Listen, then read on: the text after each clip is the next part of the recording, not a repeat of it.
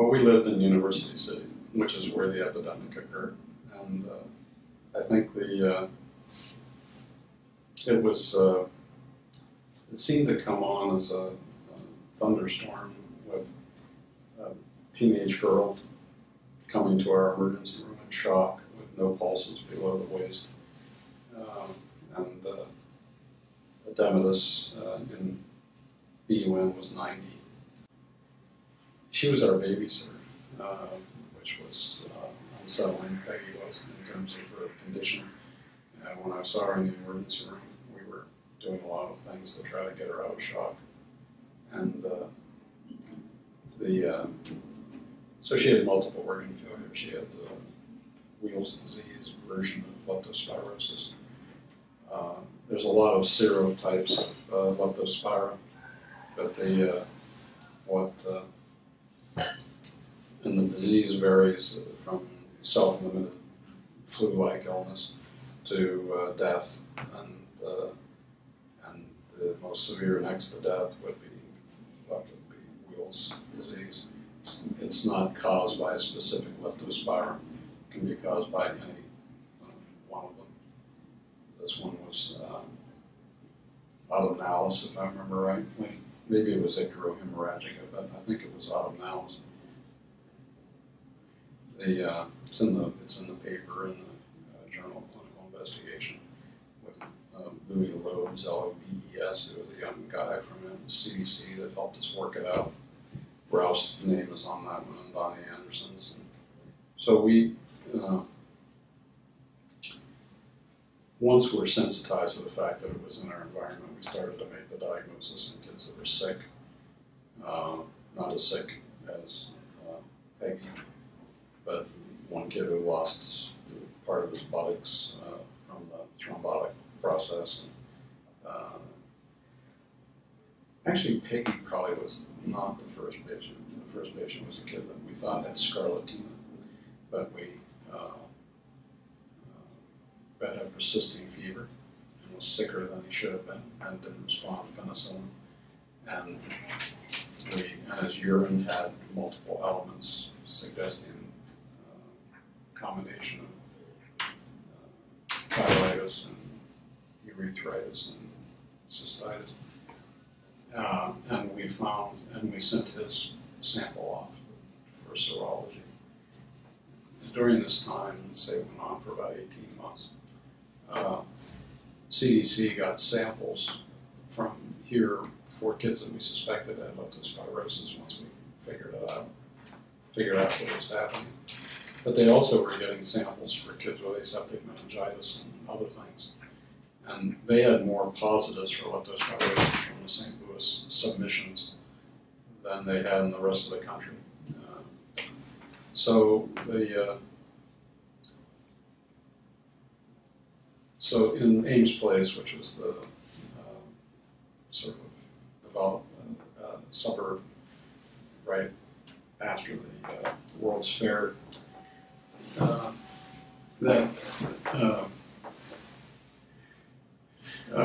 so Ames Place, we have about, 15 blocks of residential homes. It used to be fairly upscale, and now they've sort of come down to where pediatricians can live there.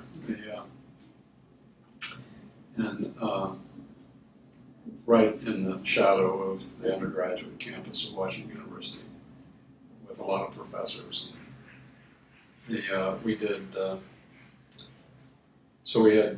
We started looking for it, and we found that there were 18 patients in just that little part of St. Louis called Ames Place. And we figured out that she got her leptospirosis not from working in cane fields and getting cuts on her legs and having sylvatic rodents urinating on her legs, or some of the other occupational source hazards that cause adult leptospirosis. One of which was so-called Fort Bragg fever, which the Marines back in the 1940s, had shin splints, or at least their shins got swollen and red and tender. They had fever, and they put all their serums away and took them out 15, 20 years later and found out they all had leptospirosis. So Fort Bragg fever became another form of leptospirosis. At any rate, we did. So she had, Peggy had gerbils and family dog. She'd sleep with the dog. Something we found out as the investigation went on is that the dogs are immunized by law to leptospirosis. So the dogs are not sick, but they did have leptospirosis in their urine when we catheterized them and looked for it. So we had immunized dogs carrying, where they would get it would be the rats who lived in the sewer system, Norwegian ratus, I guess.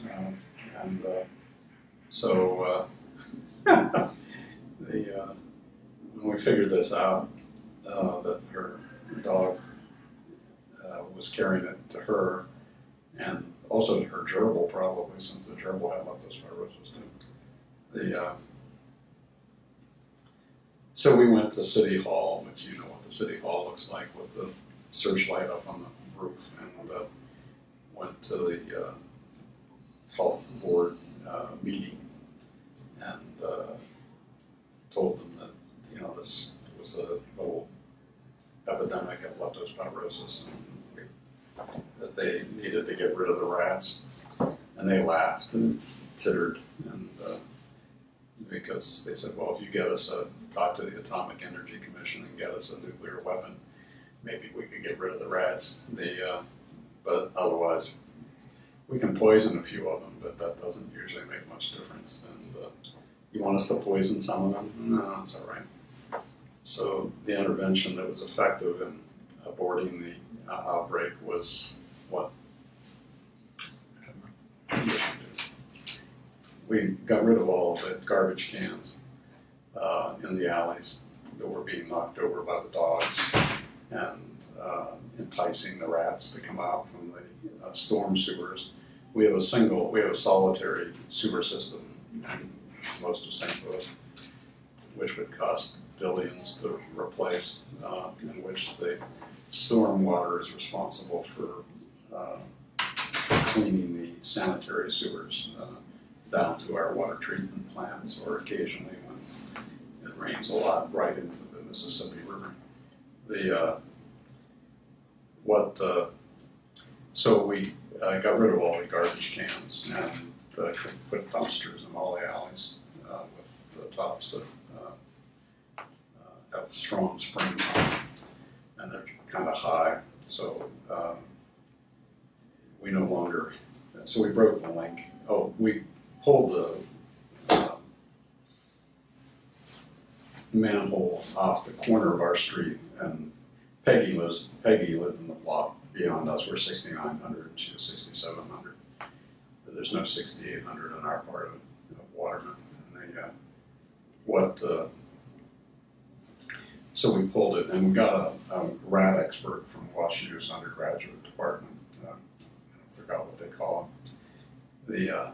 And we dropped traps down, and we caught a dozen rats in a morning, and they all had leptospirosis. One of them had either 4 or 7, I can't remember anymore. Cerevirus, so leptospirosis doesn't seem to be much of a problem for rats, but it's ubiquitous as far as we could tell, and so you really had to try to keep the rats interested in the sanitary sewers. But the combination of the two means that if you have an old city and the storm sewers at the corner of the block have the mortars broken down, the rats will move from the sanitary sewers into the storm sewers and then out through the storm vents. But if you don't have food on the surface, they don't come up on the surface very much. They stay down there. And that was the way we aborted the outbreak here. We still occasionally see a leptospirosis patient to remind us that it's there. like a lot of things that we forget are right on the edge of our existence, sort of like rickets, where if you stop giving vitamin D to little babies, you'll start seeing rickets. And I think the doctors tend to forget about it. We've had 2 scurvy cases this year, but they were both just mothers who never got the kid on solids and continued to give noodles to their kid as their major source of intake with no vitamin C. So the leptospirosis outbreak ended up in one very good paper, which I think Ralph is the first author, or maybe Donnie Anderson, I can't remember. My name wasn't attached to that, but I did enjoy the investigation and and use it for teaching periodically. You were on the Acalculous cholecystitis paper, which is... I was on the line. You are the main author on the Acalculous cholecystitis paper with Turnbull, which is more relevant for gastroenterology. Yes, right. And off-quoted in all of my chapters. So. Yes, I was. Yes, I think you're right. I think we had a little the Acalculous cholecystitis thing is kind of interesting too. I think we don't have a big burn. We have a good burn service in terms of relatively small burns, but that would be without a big burn unit. You're not going to see as much Acalculous cholecystitis, and we don't have that here very much. But those are kind of fun. Those are fun topics, old topics. Because the leptospirosis is one of those things. It's commonly misunderstood that if you're jaundiced from leptospirosis, you're more likely to die than if you're not jaundiced. So that it's listed as a cause of liver failure. Well, it doesn't cause liver failure. So that the jaundice, which is due to an inflammatory process in the liver from the leptospirosis, but even the autopsy cases, which we've had an opportunity to look at, unfortunately, don't show liver necrosis, and a gastroenterologist wouldn't call them liver failure. They call them cholestasis in the setting of systemic sepsis and something like that. But a lot of people, when they read the leptospirosis literature, notice that if they're jaundiced, they're more likely to die, and they assume that means they're going to die of liver failure, which is not true. They die of diffuse vasculitis, edema, multiple organ failure, adult pulmonary, what do we call it? Adult pulmonary edema, and tissue loss and secondary invasion and kidney failure is actually they do sometimes have, but when it's a rare condition, they're jaundiced, the assumption, sort of like Rye syndrome. A lot of people don't know that that's not liver failure because they have elevated, very high transaminases in some of the patients, and they're encephalopathic, and they go through the same process as someone with hepatic encephalopathy in terms of confusion and agitation and vomiting, and so there's an agitated delirium, and then there's posturing. But they don't have liver failure. The liver recovers completely if they recover. It's a week later, it's normal. It's not the kind of slow recovery you might get from a submassive necrosis from a viral hepatitis. But it's you do pick up some interesting things. Leptospirosis is fun. We've had a couple cases this year.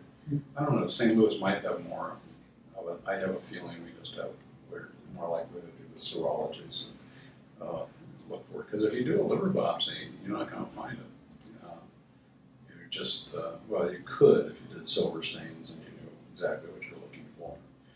But when people see leptospirosis, they tend to think of them as unimportant, mouth organisms and things like that. But that's really is a good story. And the nice thing about the paper is that everything that's important about the cases in the paper. If you want to expand it beyond that, like Ralph did. So he and Donnie, scoured the world for references that had to do with leptospirosis and put together. I can't remember what. It's in some kind of a review journal, but talk about encyclopedic. I mean, it's really Ralph at his best and has every goddamn thing that's ever been, otitis media and, conjunctivitis sort of thing.